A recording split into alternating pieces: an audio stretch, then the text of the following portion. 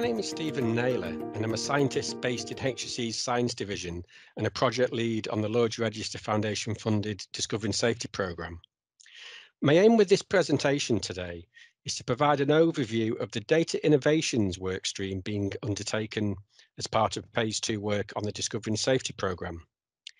The Data Innovations workstream is a portfolio of small projects that look to test the feasibility of new approaches to working with routine health and safety datasets, and ultimately to increase and accelerate their development.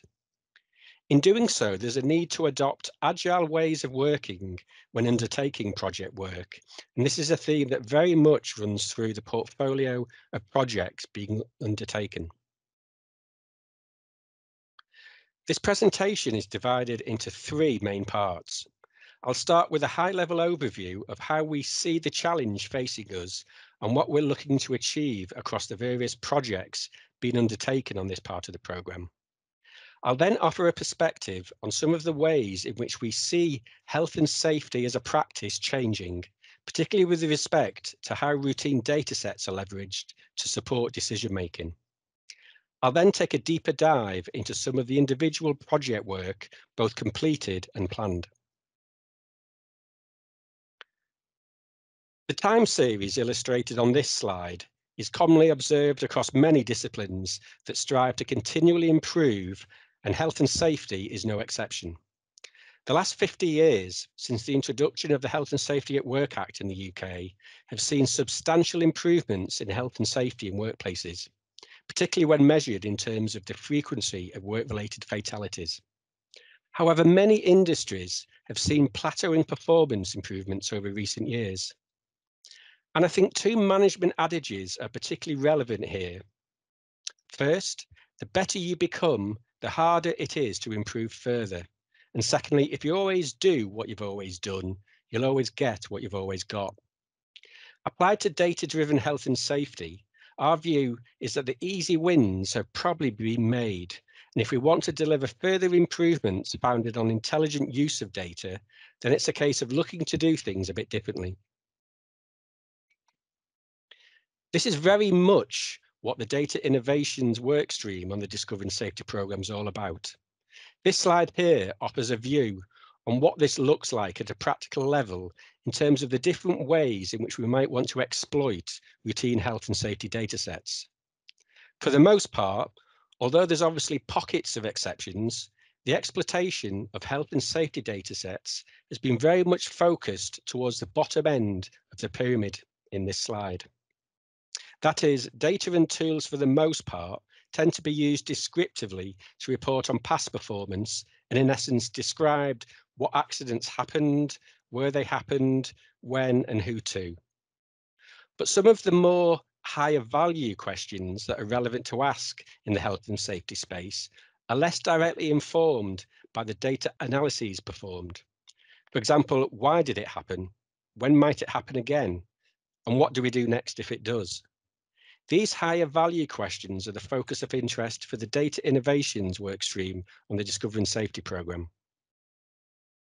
But when we talk about innovating in the data science and data analytics space, what are we talking about specifically?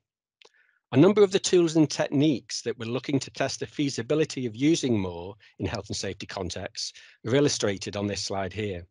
They include things like the use of text mining and natural language processing, the use of knowledge graphs and ontologies, the use of AI and deep learning, digital technologies like wireless sensor networks and wearable devices, analysis of photo, analysis of video, and data sets real time, robotic process automation, for example, and cloud computing, mobile devices, and other tools that support remote working and collaboration across health and safety teams. So how do we see some of these technologies changing how health and safety is practiced in the future? For some of the technologies, change is already happening at speed.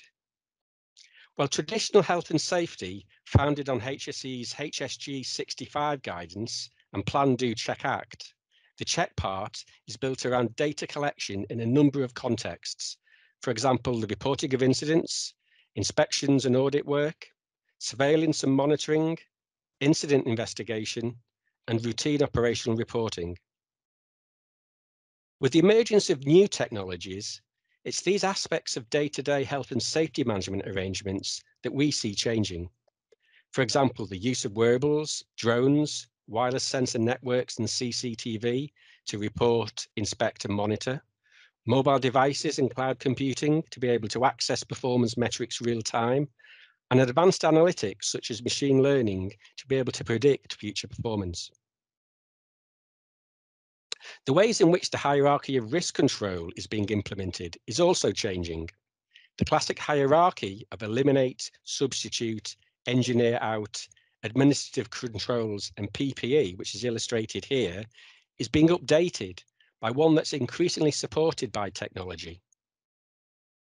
For example, the use of digital twins to explore ways of eliminating risk, the use of drones and cobots to remove humans from the risk loop, the use of wireless sensor networks and other technologies linked to the industrial Internet of Things to increase the effectiveness of engineering controls, the use of advanced knowledge management systems, common data environments, virtual reality and augmented reality to increase the effectiveness of engineering controls, and wearable technologies to enhance the use of personal protective equipment. And the practice of health and safety is looking to be far more proactive than reactive and more data-driven. At a practical level, this involves having information measures of health and safety performance at your fingertips and being able to report on it real time or near time. It involves having end-to-end processes that start with the raw data being generated and end with it being auto-collated and reported on perhaps. And perhaps having measures more directly linked to agreed actions, for example, documented risk hotspots triggering targeted inspections. There's also a desire and potential to use technology to move away from report-based qualitative risk assessments to accessing digital risk advice on the fly using mobile apps. And so rather than the process of generating job method statements and risk assessments being rather detached from when jobs are actually being carried out by workers, so there's the potential to look to impart advice in a more timely manner and more directly influence behaviours for the better. Ultimately, there's the potential for health and safety to be personalised through the use of technologies in the same way that medicine's becoming more personalised for patients. And so rather than using a broad brush approach to mitigating risks across a workforce, interventions can be more tailored and targeted and hopefully more effective as a result. So how are we looking to achieve this as part of the project work being undertaken on discovering safety? Well, a key element to all the innovation work is partnership working. And some of our recently delivered partners on projects are illustrated here. They range from specialists in mainstream academia, small startups, university department spin-offs, large technical consultancies, established technology accelerators, and communities of practice that have the same aspirations to innovate in the health and safety space. I'd now like to take a deeper dive into some of the recent projects that we've completed or are underway, to give you a flavour of some of the specific work and how it looks to deliver on the strategic ambitions of the workstream. One way that the Discovering Safety programme is looking to bring in specialist expertise held by small technology startups to work on innovative projects is through partnership working with the Lloyd's Register's Safety Technology Accelerator. Lloyd's Register's Safety Technology Accelerator provides a vehicle for bringing together industry and the health and safety challenges with small startups with potential solutions to help solve them. The accelerator is all about taking solutions that have already been developed in other domains, perhaps, and looking to apply them in health and safety contexts by supporting small pilot projects designed to test feasibility. HSE ran a successful industry challenge and pilot back in 2019 and is looking to run a second later this year. The pilot undertaken in 2019 was based around the challenge of redacting sensitive content from routine health and safety datasets to ensure compliance with general data protection regulations when looking to share datasets. This was a big challenge for HSE at the start of the Discovery and Safety programme, as a lot of the core projects were based around making use of regulatory intelligence generated routinely by HSE, which often had sensitive data in it. The programme ran a successful pilot with a UK company called Ohalo, which helped the programme desensitise large volumes of its RIDDOR accident report data automatically, so that we could share it externally with our delivery partners as part of other projects. In a new challenge and pilot project currently being planned, we're looking to bring together a range of datasets generated from HSE inspection of construction sites, including photographs taken and supporting text descriptions of breaches in legislation. At the heart of the challenge is looking to see if we can develop tools that are able to auto-identify health and safety issues from photo evidence of day-to-day working practices on construction sites, and then link them to relevant regulations, guidance, and approved practice. So for example, if we had a photograph of a worker working at height, as in the slide here, using a particular type of working at height equipment, for example, a ladder, scaffold, or mobile platform, could we identify the specific equipment in the photo and any relevant guidance describing its safe use? The next case study illustrated here refers to a pilot project we undertook with an Oxford University spin-off research consultancy called Mindfoundry. The pilot project we undertook with him was with the construction firm BAM Nuttall. The aim was to see if we could take a machine learning platform developed by Mindfoundry and use it with routine health and safety project data provided by BAM Nuttall to predict the occurrence of health and safety accidents on a number of their past projects. The whole philosophy behind Mindfoundry's machine learning platform was to support data-rich organizations that wanted to start making use of these advanced analytic tools and techniques, but didn't have the expertise necessarily in-house to develop the models themselves and use them independently. Discovery and Safety got to see whether this thinking could be applied to health and safety specifically.